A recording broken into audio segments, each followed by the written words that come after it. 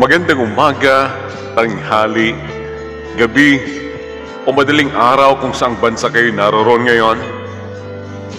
Muli, tayo na naman ay magkakasama dito sa ating palatuntunang aking pinamagatang Ating Balikan ang Nakaraan, na kung saan dito po ninyo mapapakinggan ang iba't ibang kwento ng buhay ng ating mga kaibigan. Pero bago tayo magpatuloy dito sa ating palatuntunan, nais ko munang bumati, nais ko munang batiin ang ating mga olirang ina. Happy Mother's Day sa inyong lahat.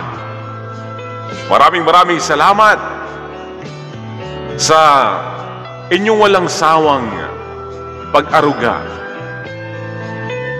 sa inyong mga anak. Lalong-lalo na sa aking nanay. Maraming salamat, Nay, at inalagaan niyo po kami. At maraming salamat sa aking may bahay. Maraming salamat sa iyong pag-arugaan sa ating mga anak. I love you. Maraming salamat. At syempre, ako'y babati naman sa ating mga kaibigan na nandito sa walang sawang pagsuporta sa aking programa. Maraming salamat at kayo'y nandyan lagi para suportahan itong ating palatuntunan, itong ating programa. Kaya wala akong sawang magpasalamat sa inyo. At ngayon nga, mayroon na naman tayong bagong letter sender na ating babasahin. At ito ang kanyang kwento.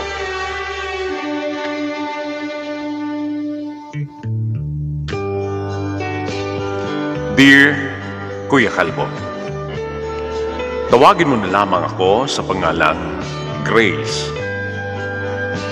Nasa hustong edad at nakatira ngayon sa US. Pero bago po ako nakarating dito, Kuya Kalbo, marami akong pinagdaanan sa buhay. Nung ako'y bata pa lamang.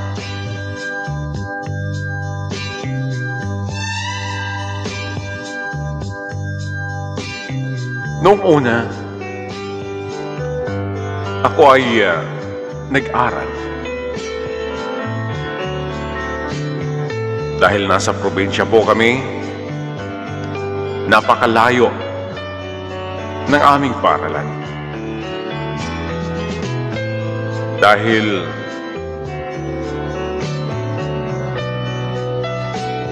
ang layo po ng aming school ay nasa 12 kilometers. Nilalakad po namin iyon. Alam mo naman dati, wala pong motor, wala ring jeep. Lakad po ang ginagawa namin.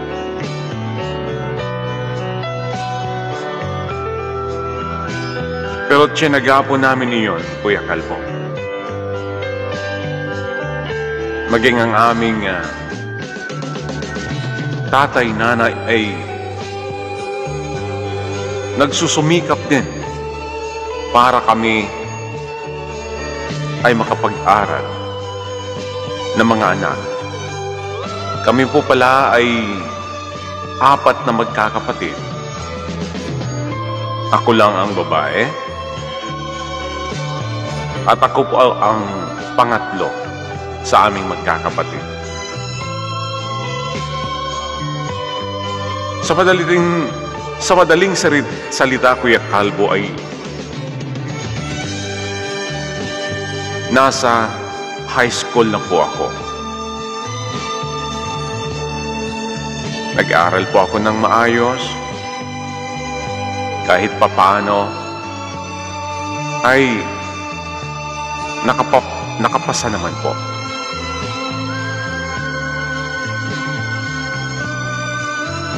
At hanggang nakapagtapos po kami ng high school.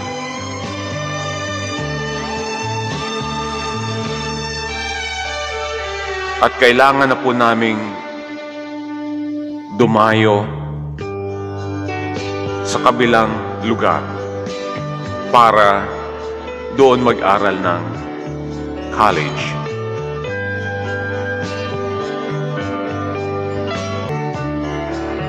At dumayo kami kasama ang aming mabait na ina para kami ay samahan doon. At ang aming tatay ay naiwan sa bundok dahil siya po ang naiwan sa aming sakahan. Habang po kami ay nag-aaral doon sa kabilang lugar, ay tuloy-tuloy naman ang aming tatay sa pag-aruga sa aming sakahan. Kaya hindi po kami nahirapan, Kuya Kalbo, sa pag-aaral dahil napakasipag po ng aking tatay.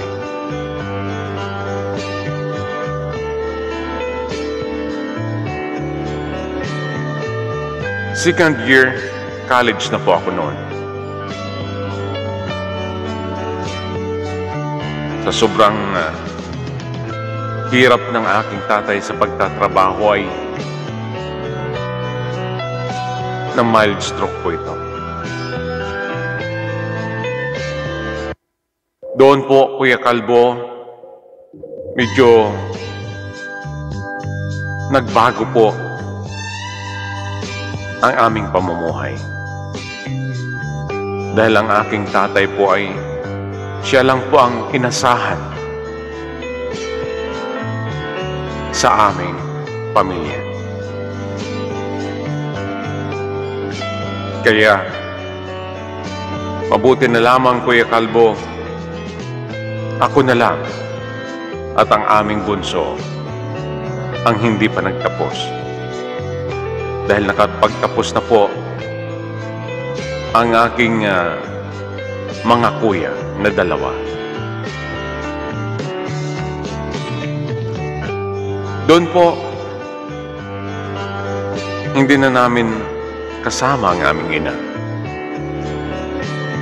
Dahil si nanay na po ang nag-alaga sa aking tatay doon sa bukid. At kami na lang po naiwan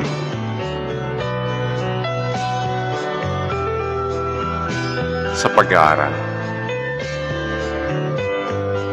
Andiyan naman po ang aming mga kapatid na dalawa para kami ay samahan. Nag-aral po ako ng maayos, Kuya Kalbo.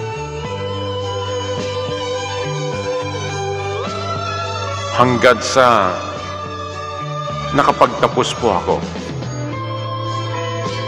sa pag-aaral. At kahit papaano, honor po ako, Kuya Kalbo.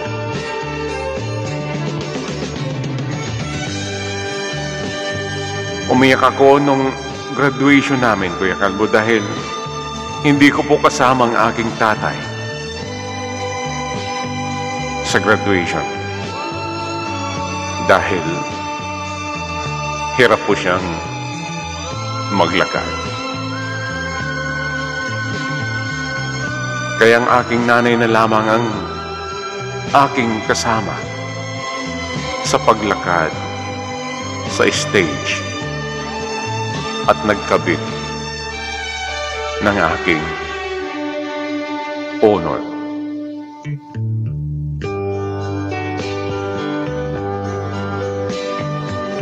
At dito, Kuya Kalbo, nag-igi ako. Naghanap ako ng trabaho sa Maynila. At nakahanap po ako ng magandang kumpanya.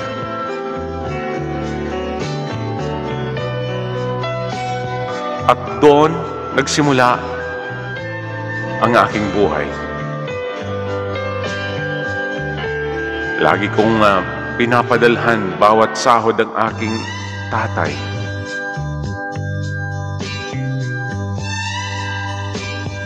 Para sa kanyang mga gamot. Gusto kong ibalik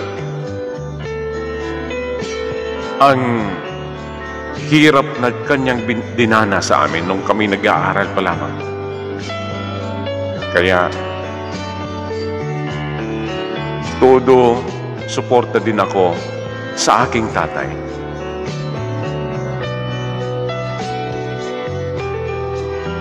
At tinanong ko po ang aking nanay kung pwedeng pumunta siya sa ospital, kung pwedeng i-therapy ang aking tatay.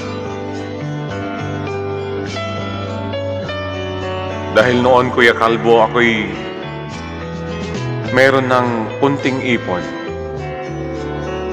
Dahil talagang gusto kong bumawi sa aking mga magulang.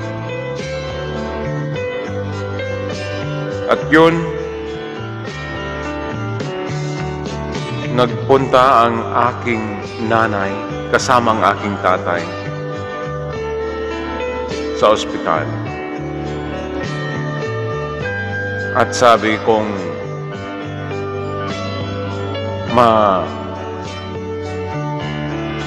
therapy po ang aking tatay ay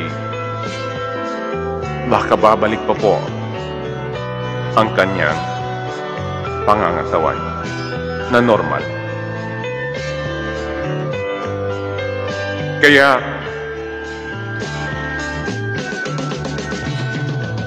pina-therapy ko po, Kuya Kalbo, ang aking tatay.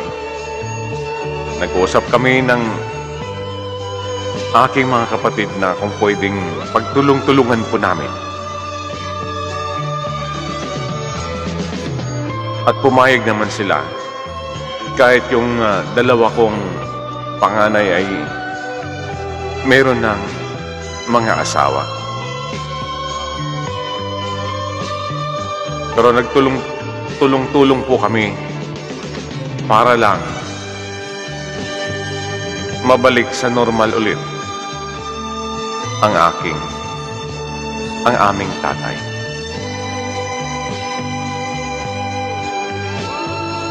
At doon man, inumpisa na po, Kuya Kalbo, ang paghilot sa aking tatay. At kami naman ay nakasuporta.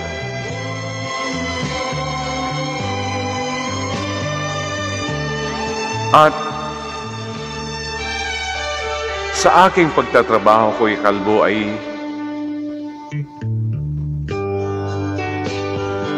may nakilala po ako. Isa naming ka-office mate na banyaga.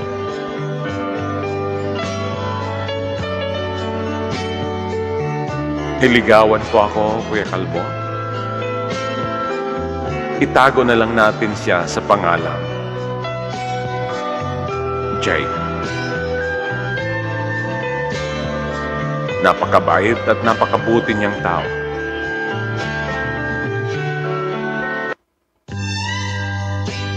At syempre, ayaw ko sanang unahin ang aking love life. Pero nasa tamang edad na po ako. Kaya sinabi ko naman sa kanya na mayroon akong priority sa buhay, yung aking tatay. Pero sinuportahan naman ako, Kuya Kalbo, ng aking manliligaw. At lumipas ang mga buwan, naging kami ni Jay.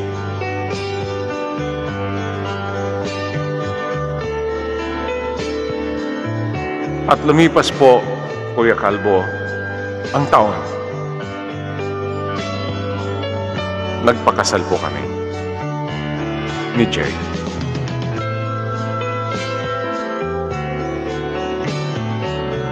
At sabi ko sa nanay ko, huwag mag-alala, at tatay ko, dahil kahit ako'y mag-asawa, ay tuloy-tuloy pa rin ang aking suporta sa kanila. At hanggat sa dinala ako ni Jake sa Amerika, sabi niya, doon na kami manirahan. At doon na rin kami magtrabaho. Napakaswerte ko, Kuya Kalbo, kay Jake. Dahil napakabait at napakasipag na lalaki. At nakarating po kami sa US.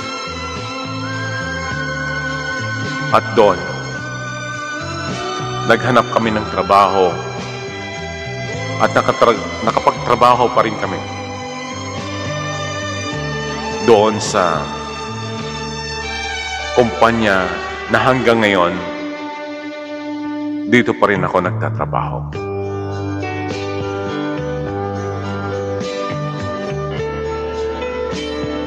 Napakaswerte ko, Kuya Kalbo, dahil nabigyan ako ng asawa na napakabait.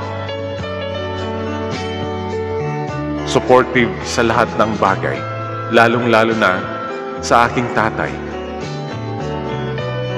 Nakasuporta din po siya. Kaya walang problema sa kanya kung ako man ay nakasuporta sa aking tatay buwan-buwan. At pinaayos po namin ang bahay namin sa baryo para hindi na po mahirapan ang aking nanay at tatay doon sa bukid. Kaya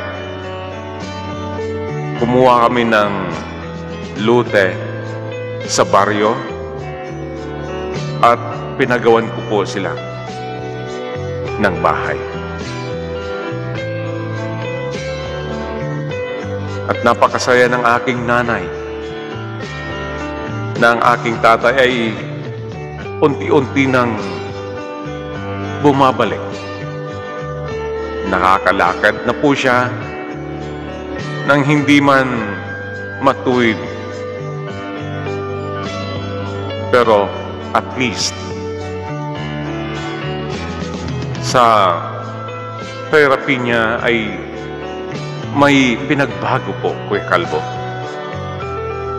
Kaya kahit nandito po ako sa Amerika, ay nakikita ko po sila sa pamamagitan ng video call. Kaya masayang-masaya kaming lahat. Nagtulong-tulong po talaga kami lahat na magkakapatid. Hindi po namin pinabayaan ang aming tatay na siya po ang nagtaguyod sa amin noon nung kami maliliit pa lamang. hindi po nila kami pinabayaan. Pinakita po nila sa amin ang pag-aruga. Kaya binalik po namin sa Kanya ang Kanyang kasipagan, kabaitan sa amin. At ngayon, Kuya Kalbo, ay mayroon na rin akong isang anak na babae. At kung ano po ang aming natutunan sa aming mga magulang, ganun din po ang aking pagpapalaki dito sa aking anak. Kaya ngayon, ako po ay masaya, Kuya Kalbo. At dito, lalong nag-enjoy sa YouTube. At dito nga, nakarating ako sa iyong programa. Kaya ako'y nakapagpadala nitong aking kwento ng buhay. Sana'y nagustuhan po at nakuhanan ng aral itong aking kwento. Maraming salamat, Kuya Kalbo, dahil sa iyong programa ako'y nakapag-share ng aking kwento. Salamat. Laging susuporta ko sa iyo, Grace.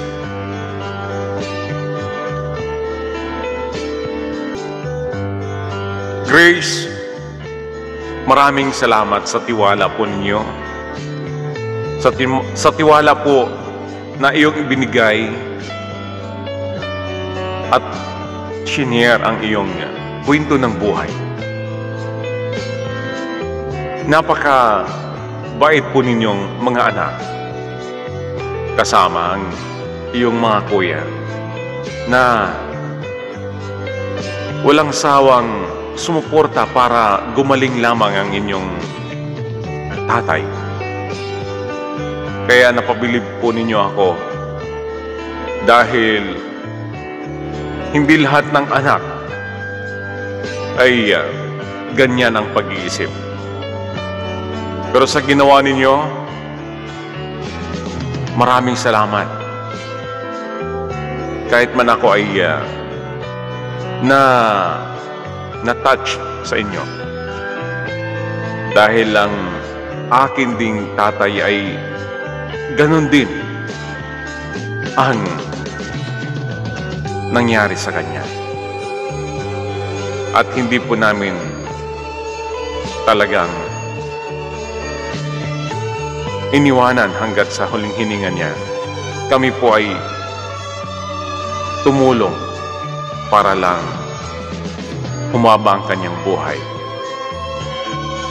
Kaya maraming salamat dahil hindi po ninyo pinabayaan ang inyong tatay. At napakabait po ninyong mga anak. Naway marami pang darating sa inyo na biyaya. Dahil lang sabi nga, pag tayo ay mapagmahal sa ating mga magulang, tayo'y kalugdan ng Panginoong Diyos. Pagpapapalain po tayo ng ating may kapal. Kaya maraming salamat. At sana marami pang darating sa inyo, sa inyong magkakapatid na mga grasya at pagpapala dahil sa inyong kabutihan. Salamat. Mga kaibigan, atin pong narinig ang kwento ni Grace napakagandang kwento para sa atin. Sa araw ng mga ina, napakaganda nitong kwentong ito.